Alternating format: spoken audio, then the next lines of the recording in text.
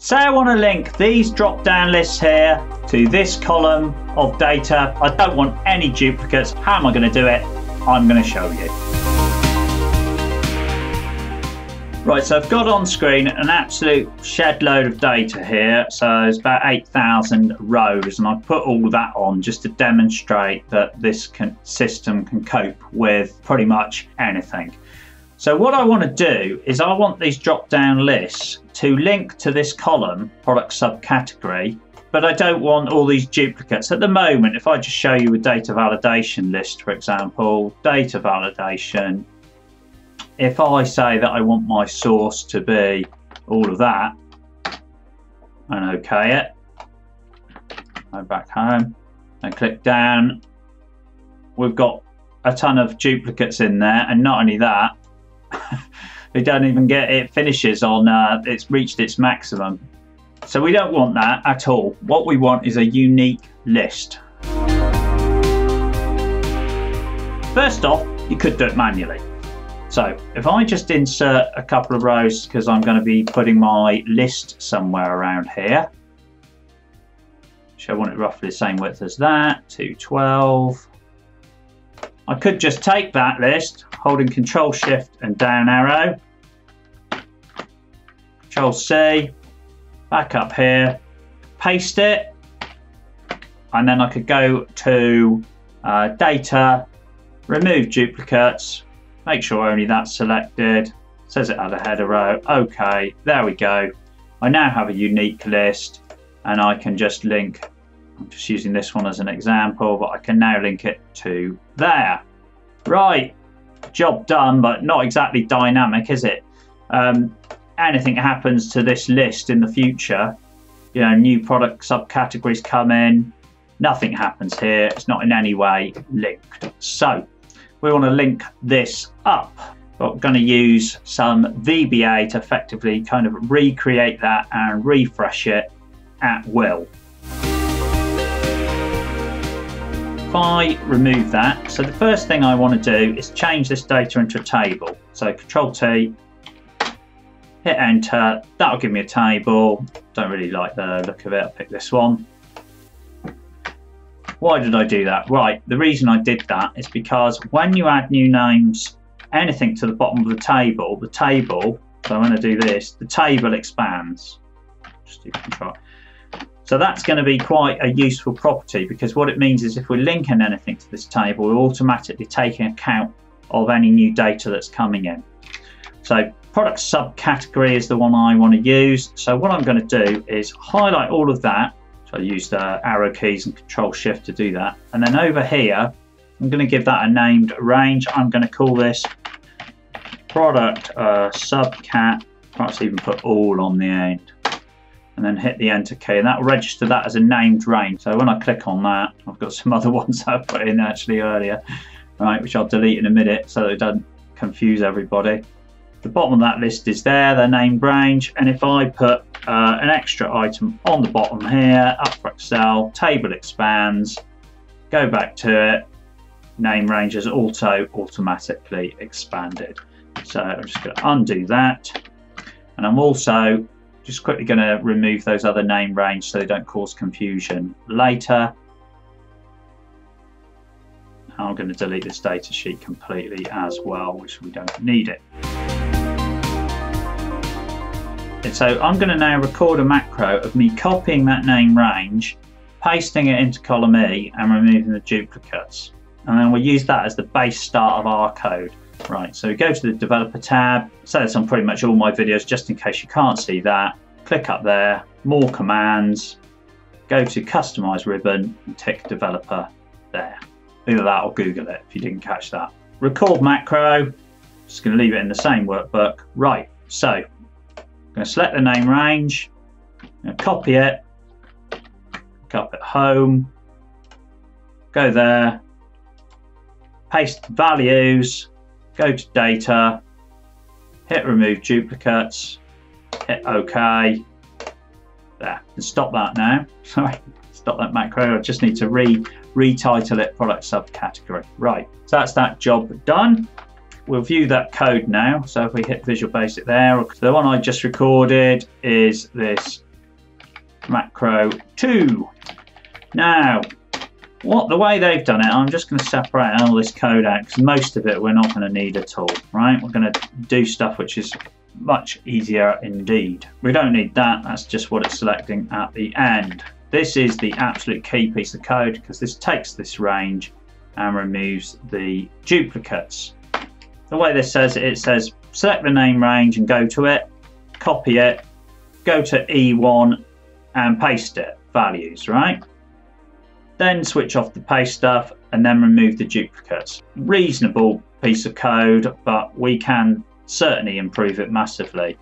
So first off, we can use this name range here, and we can just put, so we're using the sheet name. I always like to use the sheet one, it's just called sheet 1 dot range, and then we can paste in that, and we can say copy it directly. We don't need to select it or anything like that. What I'm going to do actually is I'm going to actually turn this list into a table too. So I'm going to make that a table.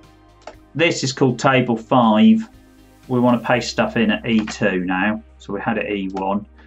So we could just do E2 and paste special there. I'm just going to change that to an entire column reference so that we're not going to miss out, you know, we're not going to have a kind of problem there when it comes to, you know, list length. And that should kind of work actually. So what I'm going to do is I'm going to remove those there. I just did control minus, then remove from the table. So now I'm just going to whack this macro onto a button. So here, for a moment, and link it to macro 2. Now obviously you want, and it's called button 6. Well, goodness me, I mean, you need better button names on there. Right, debug, what we got? Doesn't like it. Right, doesn't like the full column. Right, let's have a different now. Let's make this one here. We're now going to call this the list while it's got 8,000 rows in it.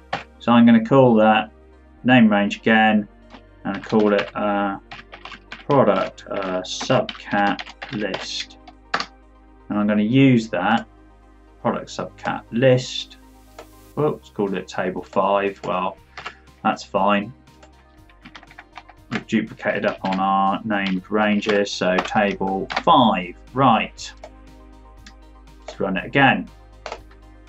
Right. That probably looked quite messy, but that just worked immediately there. So if I now do take stuff off of that list, hit that button, you can see that's refreshed that list. So just looking at that code again, what did I do? Actually, rather than put table 5, I'll show you that it does work. Right. Yeah. Take everything from the full list, copy it, go to E2 and paste. Now I should actually be able to just do, rather than that, do that. Should be able to. Let's just comment that a moment. Just double check it. Yeah, it's still working. That saves you another line of code. Switch off the cut, copy, paste mode, and then remove the duplicates from that list. So there's our little refresh button. So I'm just going to change the name on that button to say refresh lists, and I can probably let's just shift the cells down, and I could always change the color of this thing too. Yeah, we've got this button here. I think we'll put some sort of bright blue writing on it or something and make it very bold, just so we can see what it's doing. Now what do we do? Well, quite simply, we link these controls back to this new list, and we link it, as long as we link it to the name range, it will expand on its own. And then I'll just show you that it all works. So quickly on there, that's fine. Yeah, that's all right. We've done that one. I click format control, input range. As long as when you link it, it's exactly the same size as the current table. I'm just going to output that to directly below, so that's okay on that one. These ActiveX controls, if we want this one refreshing automatically, we're going to have to do something a little bit different. I'm just going to set the link cell to B16. As long as we're not going to refresh it, we can set it to a list field range, but that will not be dynamic. It will load up the list effectively, you know, first time I do it, and then it will just remember that list, so it won't change it. So we don't want that. We're going to write some code quickly to refresh this. So if we go to view code, so the code box I'm going to use is this one, which is the drop button click. So every time the drop button clicks, this code runs. And what we're going to do is sheet1.combobox1.list, right, and equals the range, application.range, and we're going to link it straight to that list, if I can remember what it's called. So I think I called it product subcat list.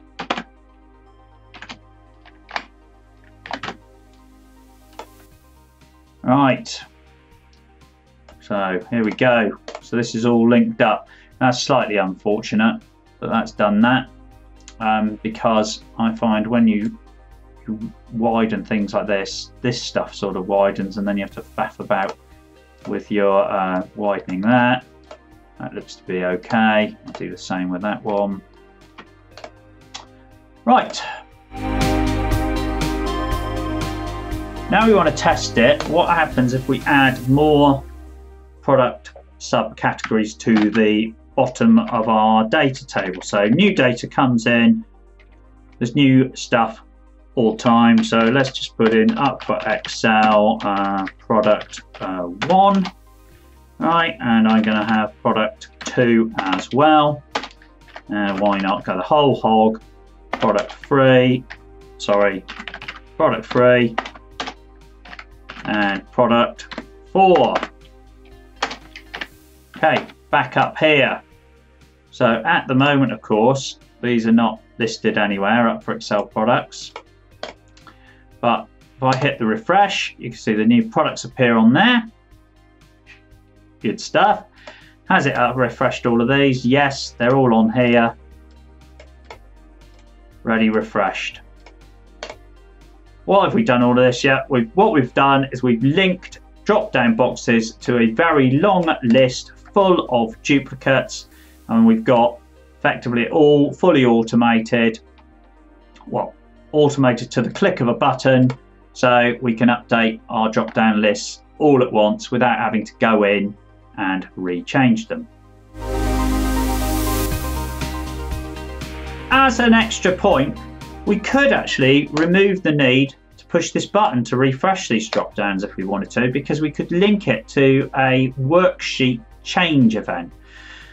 Now, given that we're using VBA in this spreadsheet now anyway, and we're going to have to save it as an XLSM, so when you download the spreadsheet, just bear in mind the macros. There's nothing sinister, it's just the macros that I've been recording here because I want to give you the finished products, right?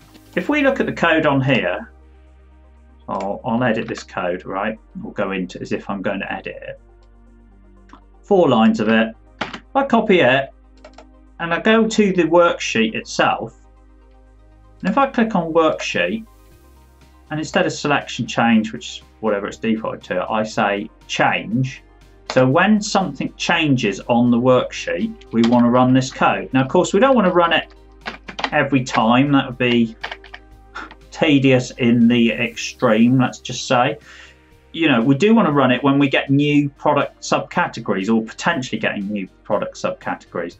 So what I can do is I'm just going to highlight all of this at the moment and hit tab. I'm just going to put a line at the top where, because when this runs, target range is what's just changed. So it tells us what's just changed. Now that can be an entire range that's changed. But all we care, right, is if something's been added to the product subcategory column, right? Right, if we say target.column equals 11, which is K. So in other words, if something's changed in column K, and there are ways of making that dynamic just in case somebody starts inserting columns on your spreadsheet. I'm not going to go into that beyond the scope of this video, let's just say. So if it's column 11 that's changed, we then need to end if, and because what we've done here is, oh, sorry, I'll tell you one thing we do need to do. Application got enable events equals false, because otherwise this macro runs when the worksheet changes, and one of the things we're going to do is change the worksheet, so it's just going to be in this like massive loop, so it's just going to keep running if we're not careful. So and then we've got to switch that back on at the end. We're just going to say, actually in fact it'd be slightly more efficient if I think about it, put that inside there, because then we're literally running no code at all unless column 11 is changed. So what that will do is basically run our code if something changes in the product subcategory column. No button clicking required. Now the only unfortunate thing about that is that it will also, because we moved stuff around, wherever they click they'll lose their cursor position. So just quickly, we want to put target.select back on, and that way then we'll go back to the original user selection after we've messed about the spreadsheet. I'm going to disable this code so we can check that the new style of stuff is running. So we got our drop down list, so going down to Excel product number 4. So let's go down to the end here and put in a new Excel product. So we're going to put in Excel product number 5, right? And you saw the screen flash there. And the reason it flashed is because it was running our macro for us automatically. All our drop down lists completely populated, whichever type you're using, all got that new item on. You want to be a perfectionist. I don't like that screen flicker. I'm going to be a perfectionist. I'm going to show you how to get rid of that. So we're also going to add in a line of code. What's it? Screen updating equals false. And then we're going to put that same piece of code at the bottom. Screen updating equals true. Okay, let's see if that works any better. So I'm now going to put up for Excel 6 on the list. Barely noticeable flicker. Yeah. New items on the bottom. Right. So that's how you do it. That's how you add drop-down lists, get them removing duplicates, even when they've got like massive, great long lists like that, 8,000 lines. You're coming down, it's fully automated now. Don't even need that refresh button. You can get rid of that completely, hit the delete key on that. Not even needed. I can even change stuff in the list. Let's say changed. Put that in straight away. See, it's appeared here. Excellent. Right, hope you like that. Plenty more tips and tricks on Up for Excel. If you want more information on some of these form controls, these drop-down lists, I've got a video out that talks you through all the various different lists and when the best time to use the different ones are. So check that out if you haven't already, and I'll see you soon.